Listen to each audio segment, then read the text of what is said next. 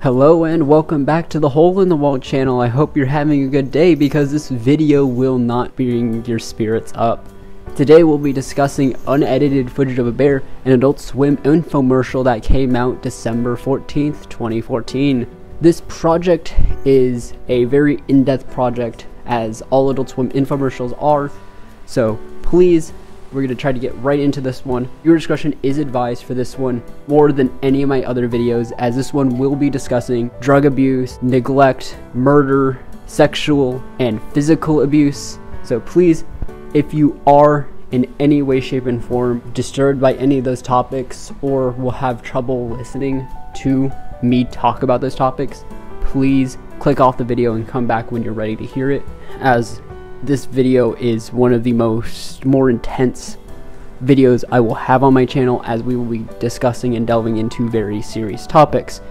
In that same vein, I do suggest you all watch this video for yourselves, as this video should be intended as a guide after the fact. We do have a summary in the middle, but to get the full effect of this short, you should watch it without any context. So please, if you haven't seen it, it's all on Adult Swim's YouTube channel. It's a great and amazing short, very intense, but still a good short nonetheless. So with all that being said, let's get into unedited footage of a bear. So we start the video out with just bear. Nothing more, nothing less, nothing crazy. It's just a footage of a bear and a man heaving in the background for some reason. Then we get a cut in an ad, a YouTube ad on a TV screen. And remember, and this taken into consideration, this was actually released on air back in 2014. This was not released on YouTube originally, as we are promoted this prescription drug Claridril. And we get to meet our main character, Donna, as it seems as though she's suffering from a cold, and this is what this drug is supposed to counteract. And we also see her two children screaming out for her, shown the box, Claridril. But it actually never tells us what the drug actually is. All we are told is nasal spray, that it acts immediately, acts indefinitely. Now, we are moving past the ad. Yeah, we don't skip the ad, we're just more in the ad. The skip ad goes away, the Claridril advertisement completely vanishes, and it's just Donna in her very dirty Subaru. Though, where are the kids? Why are there no kids? What? She was just playing with them, right? That's what Claridril's supposed to do, help you get more time with your kids. But they're not there. And she goes back and she grabs more Claridril. She keeps driving until she sees a house. And a bunch of people are in front of it. It looks like a murder's happened. But who's died? Why is this so incredibly sad? Why are there cops in front of the house crying? Then we see a man freaking out as the rest of the cops are taking more stuff out of his house. Now, this is such a little detail, but it's more important, as we get text at the bottom of the screen almost every single scene. You would typically find in those allergy medication, anti-drug medication ads, where they gotta legally define what exactly this drug does. She keeps driving down the house, but someone's calling her. Someone named Donna? But she's Donna. And then she stops right at a yellow cardigan. Her cardigan. But why is that on the road? She's wearing it, right? How does that make any sense? So she goes and investigates what exactly this cardigan is, why exactly it's in the middle of the street, but this brings some worry to her, so she slowly gets out. We get more text at the bottom of the screen telling us what Claridril might do, and she sees her. She sees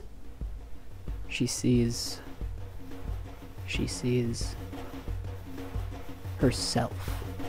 This other Donna, this decrepit, ugly thing, this thing that doesn't have form. It starts running after her. She's terrified. She makes it back into the car. She runs in, and she doesn't have enough time to close the door, and the evil Donna tries to get her, but regular Donna is able to escape. She's trying to run. She's trying to hide from what she thinks is evil Donna.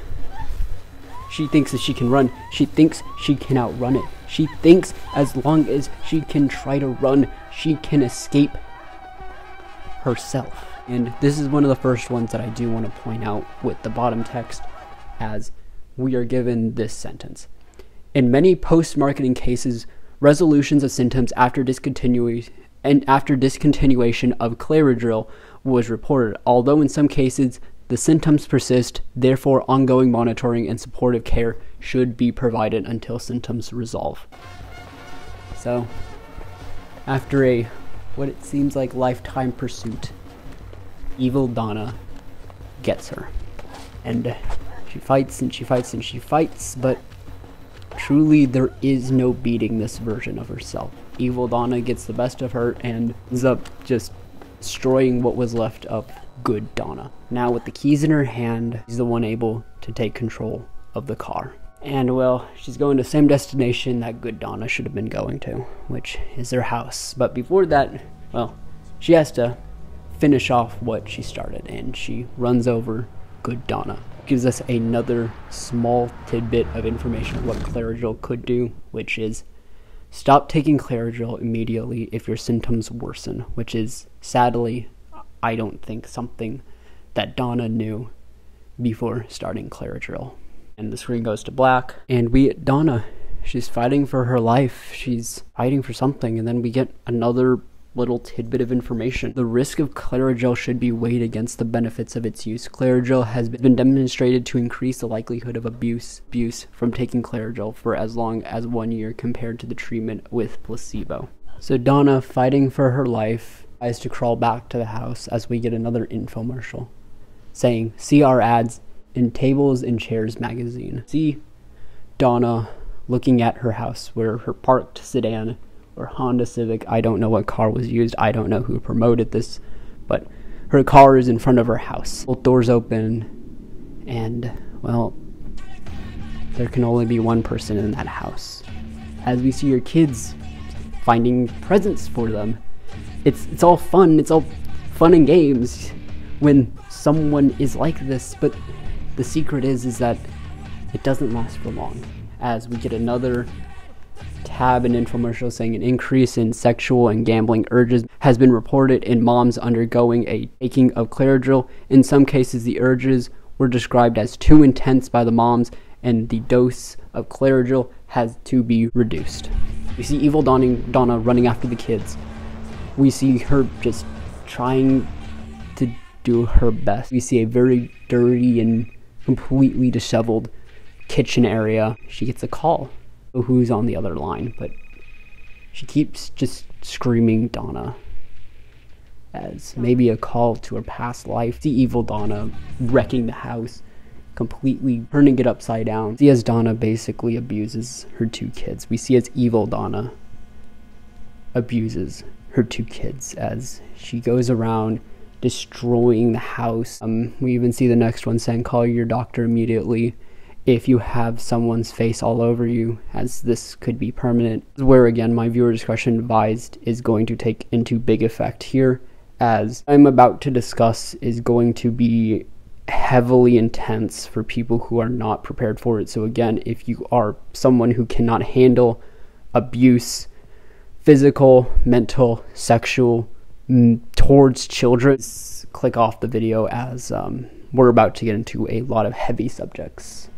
So we see Donna going around, again, just destroying the house. You hear her messing with her kids, even mock her kids as evil Donna just destroys the house. She has no care for her kids. She has no care for her family, her life, her house, everything. Next thing that pops up after she mockingly teases her daughter's cheerleading pose is advise patients and caregivers that the patient should stop taking Claridril and contact healthcare provider immediately if hostile, depression, or change in behavior thinking that are not typical for the patient are observed, or if the patient develops suicidal behaviors. In many post-marketing cases, resolutions of symptoms after discontinuation of Claridril was reported, although in some cases these symptoms persisted. Therefore, ongoing monitoring and supportive care should be provided until symptoms resolve. And we see Donna in a dress in her kid's closet as evil Donna keeps screaming for Donna as Donna outside the house trying to get in. You get another one of those messages where it says, for a free trial, please visit us at www.claridril.com. See evil Donna looking in at them, just playing other games, and of course another scene with evil Donna going crazy, but she stands in front of 4 chairs, 2 little ones and 2 big ones, as she shoots every single one of them, and maybe the idea that you killed them. As the kids are completely scared out of their mind, we get Donna in the basement dancing. Another one of the texts at the bottom. Claridril is meant to relieve the Claridril is meant to help the frequency and severity of symptoms caused by the intake of Claridril in cases lasting more than 1 week. She talks to the wall about a guy she met. Presumably she's talking about the father who, by this point, has not been seen, has not been heard of. So, anyway, we went out about 2 weeks ago, and I met She continues to go insane in the basement. And then we see good Donna outside with red and blue lights of the cops. Donna saying that she doesn't have a gun. That she doesn't have a gun. It's always been a short that I've loved because of the bigger meaning that it is. I mean, again, it's a anti-drug PSA. So I'm going to explain what it means, and then I'm going to point out the details. I tried to record this before, and it didn't work when I pointed out the little details and then talked about what it means at the end. But this one, I think we need to go in and look at what it means before we can actually look at the smaller details. This is a anti-drug PSA. Flat out, straight anti-drug PSA. It's talking about over-the-counter prescription drugs. Mainly of how, I mean, if you guys all remember, back in the day when we would actually watch cable TV, you would get those like commercials that would just show a drug. It was never supposed to be just that drug. It was supposed to always be added with a drug or it was supposed to be taken with a drug. But all of the symptoms would be terrible, terrible symptoms. And they would hide it by speeding up the voice, putting text at the bottom of the screen. Unedited footage of a bear shows us exactly what these drugs do. They show us the aggressive side of how people abuse prescription drugs. As we see Donna and evil Donna are the same person. Throughout the short, we are shown that they are 2 different people, but truly they are the same. Good Donna, the one that is shown before evil Donna, that's Donna on Claritin. We see that. We see the boxes and boxes of boxes behind her. We see her even taking Claridril. But the reality is the Donna that's fighting her is her addiction.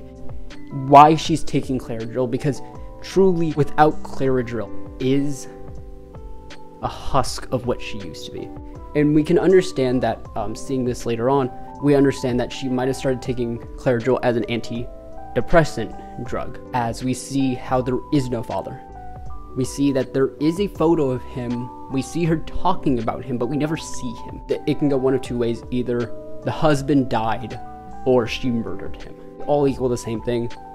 The husband's dead, it's just her and the kids. And so we see throughout the short, these little pieces of text that now make more sense, as the thing that it's describing is how she feels on Claritin. Even in the beginning, we are shown another guy. When she drives past it, we are shown a guy and both people in green pairs of sneakers.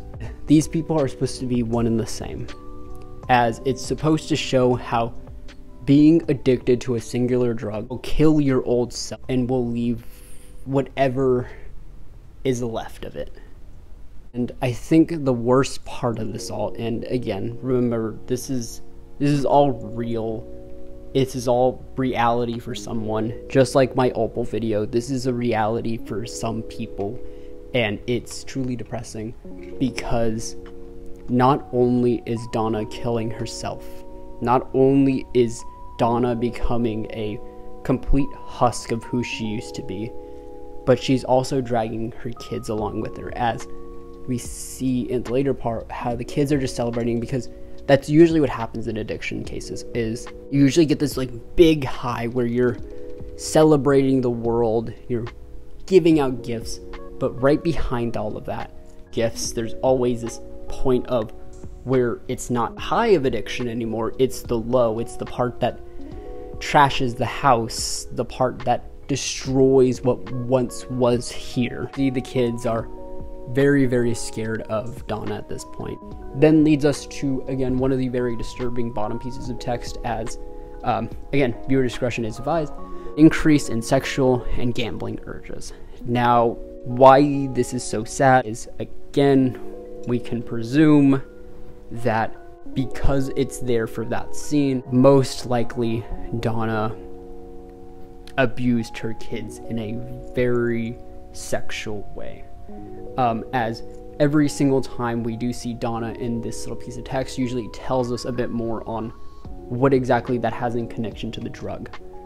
So we see that, and again, this is actually the first time Clairgel has ever been put with moms, which is very telling that that is most likely the case of what happened here. It's sad to assume that, but in most cases, something of the sort does happen when they're abusing drugs. When there's an abuse in drugs, there's always that abuse in power. And of course, we see the dirty room as, again, why is she gonna clean? I mean, Clairgel's doing everything for her. It's making her happy, right?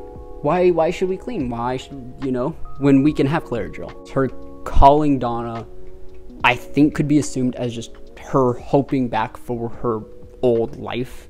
That's what I took of that.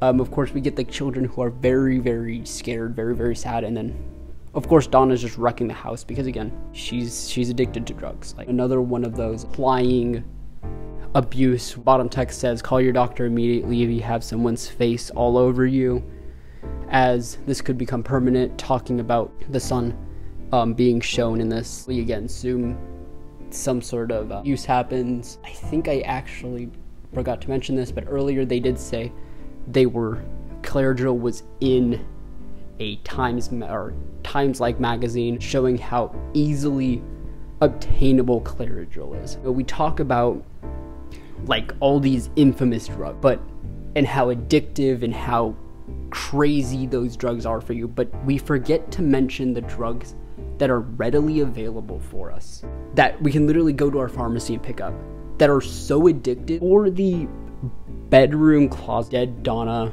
in purple dress. I don't really know what that's supposed to mean.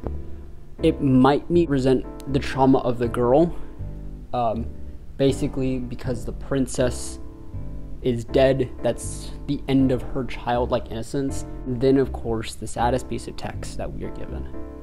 For trial offer, please visit Clairgel.com.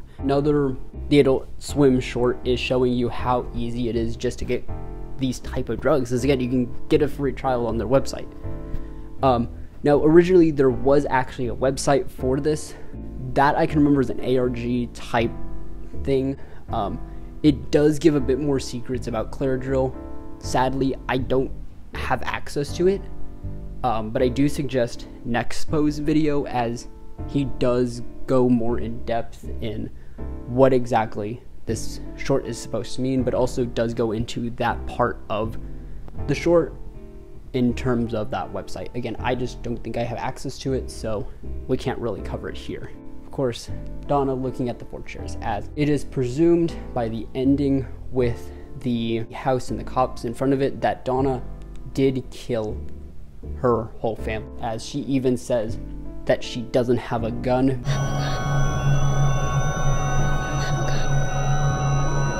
Maybe trying to clear up her innocence, even though she 100% did it. And that's when the short ends, as Donna most likely gets arrested for the murder and abuse of her kids, and that's the end of the short. I personally think this is the most perfect drug PSA that I have ever seen, as it takes you through so many emotions, but in the end you understand exactly why everything is put the way it's put. It's supposed to show you that addiction is bad, but over-the-counter drug addiction is even worse, as you can readily get these drugs everywhere.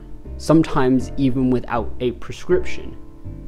And this infomercial is supposed to show you that that is just completely insane, and that the only person you're hurting in this scenario, taking this many drugs, is the people around you. So with that being said, I hope that you guys enjoyed the video. I hope you guys actually somewhat do like these darker videos. I personally like making them. They're very interesting, as I do a lot of these darker deep dives on my own time. Unedited footage of a bear was one that I originally saw when it first came out, back in 2014, and I was instantly hooked onto it. I instantly tried to gather as much information from it, figured out that yeah, this is about drug abuse, and only as recently kind of caught on to the little subtle things that have been in there, like the abuse towards the children. But it's still a good short. Again, I hope you guys go watch the short. It's all on Adult Swim's website, just like the Opal video, all on Adult Swim's website on their YouTube channel, completely for free. I suggest you guys go watch it. But if I did miss anything, please put it in the comments.